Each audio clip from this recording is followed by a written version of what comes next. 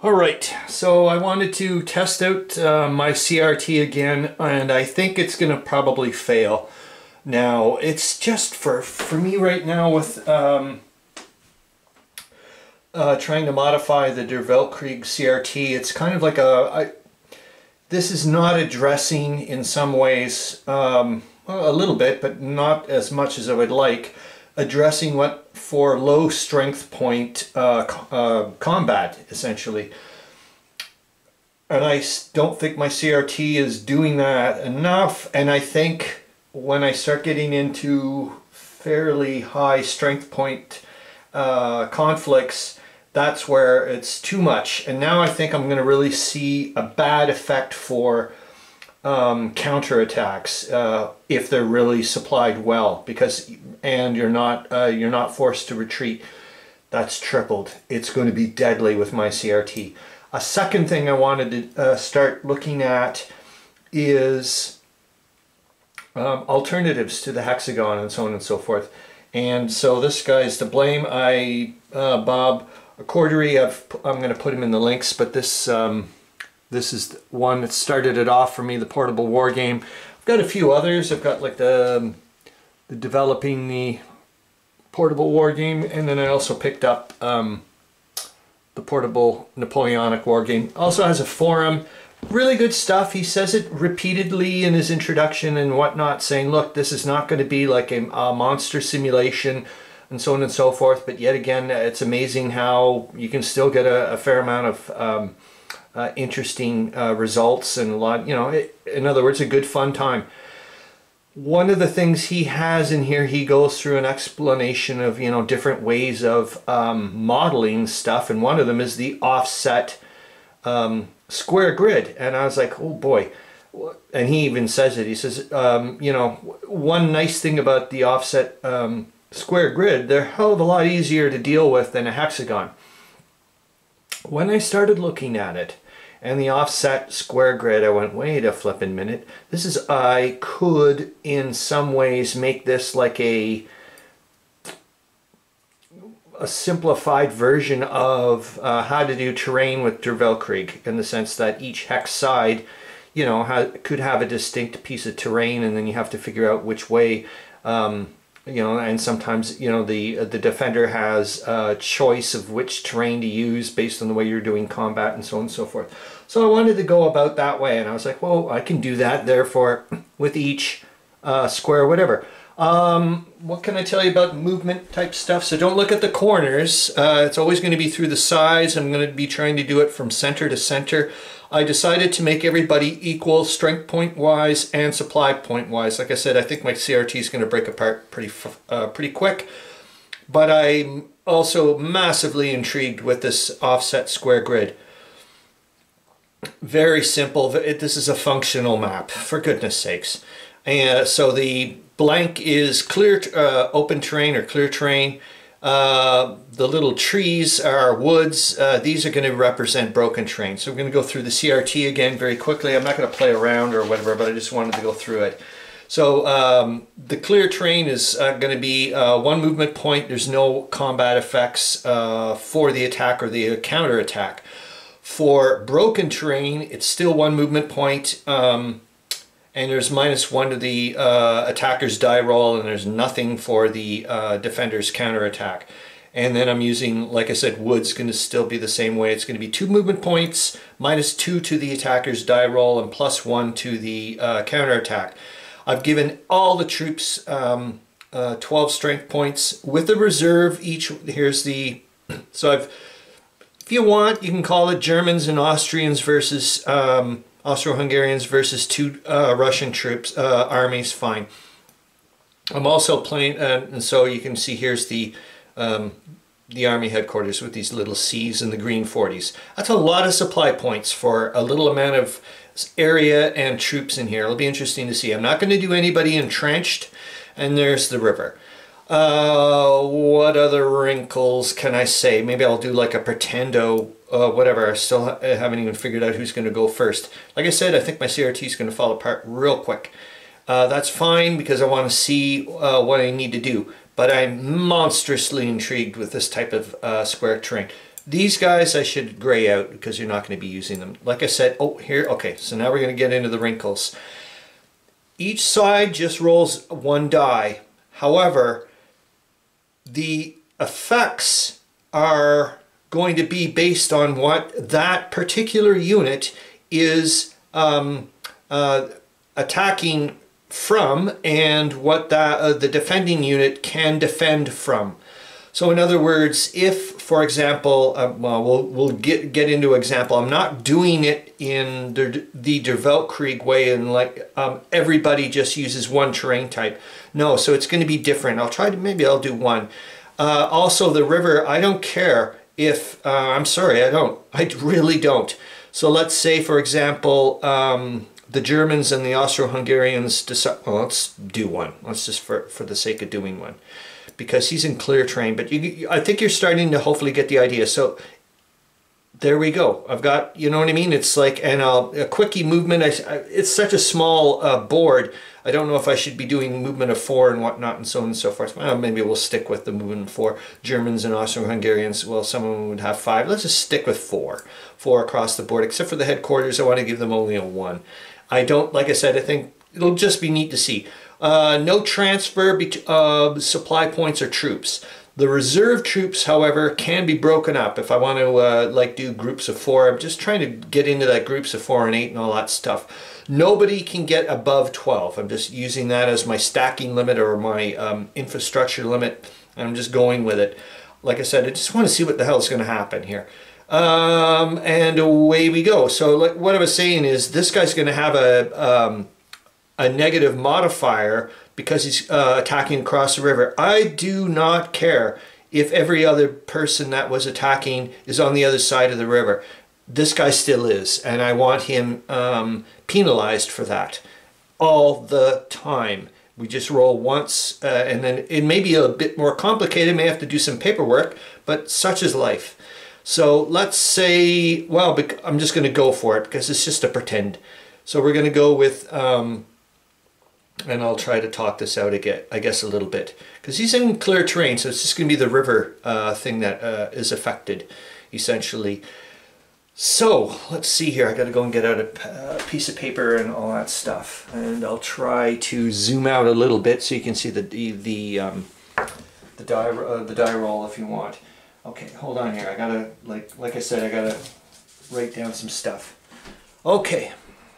So I've got 12 strength points, and yeah, I'm still using the rules of 4 and 8 movement points, like 4 for an attack and 8 for a counterattack, and so on and so forth. And it's through the sides, not, you know what I mean, not the corners here. So that's I can supply this guy no problemo, as far as I know. 1, 2, 3, 4, because the broken terrain does not affect movement. It's the woods right now that it is doing. Okay. So 12 strength points for this German army here is going to cost 3 supply points. So I'm just writing it down because I'm going to have to reduce that later. But that's a full-on 12 points.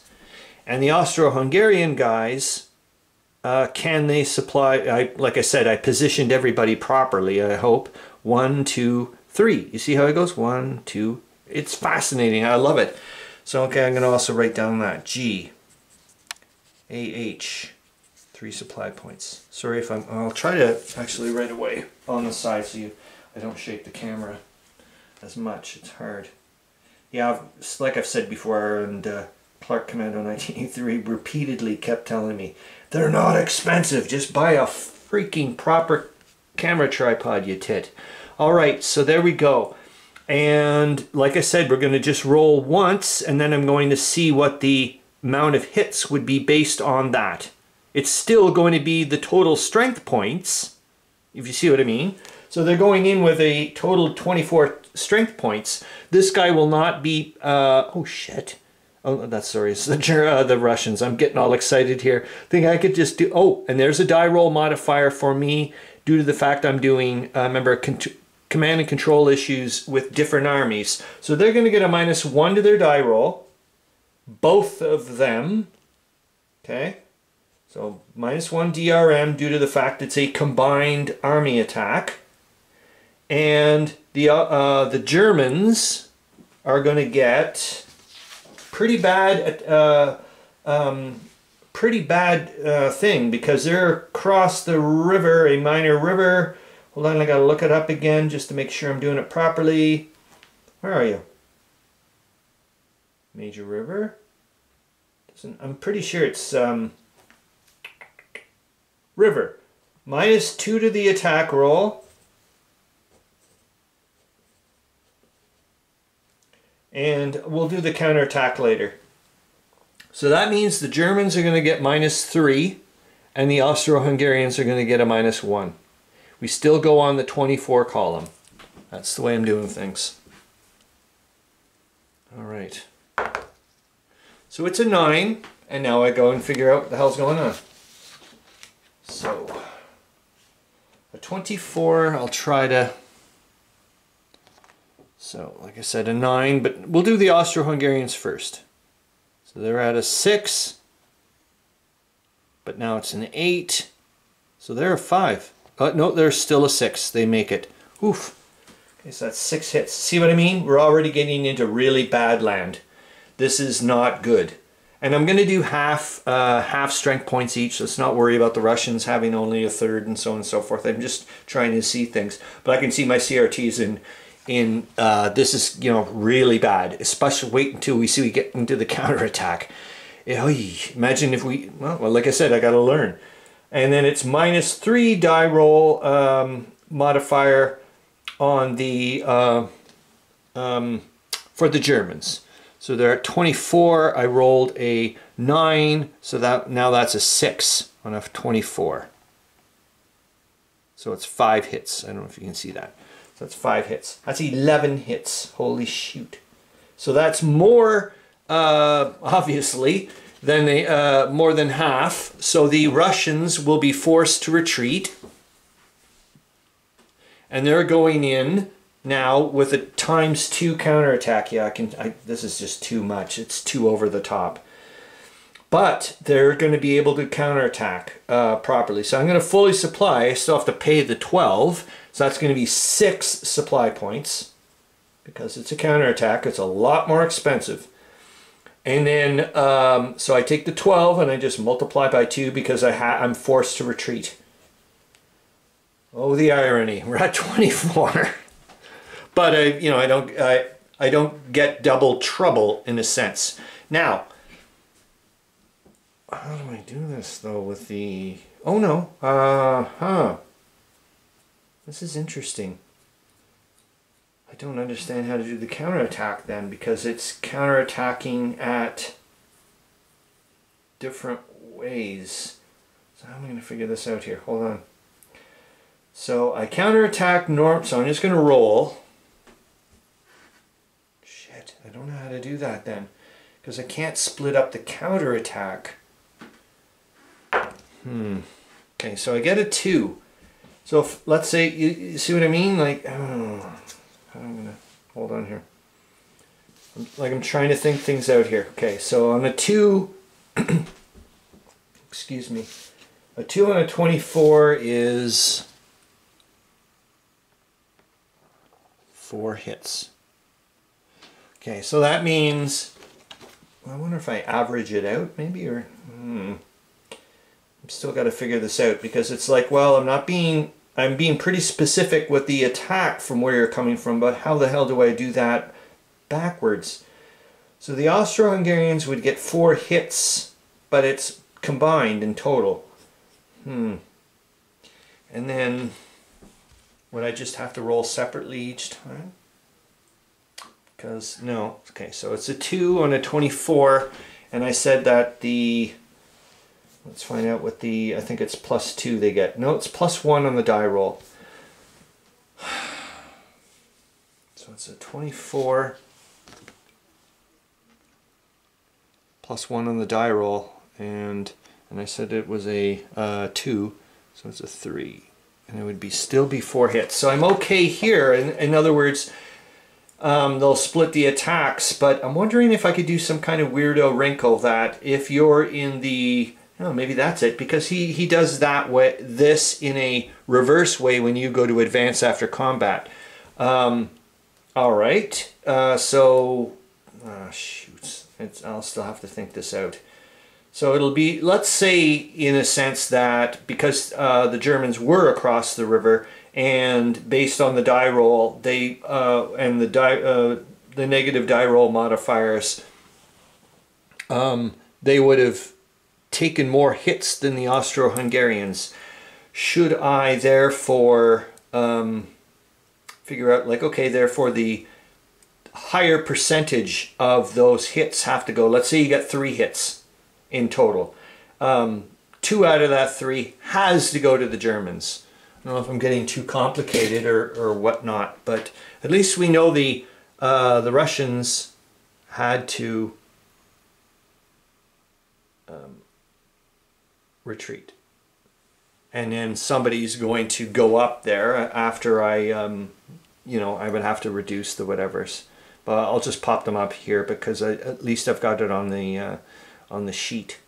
And now it's like, okay, I have to figure out about this. Am I allowed to split up troops? Because I've been doing very much like you're a separate unit and I didn't want to start breaking you apart.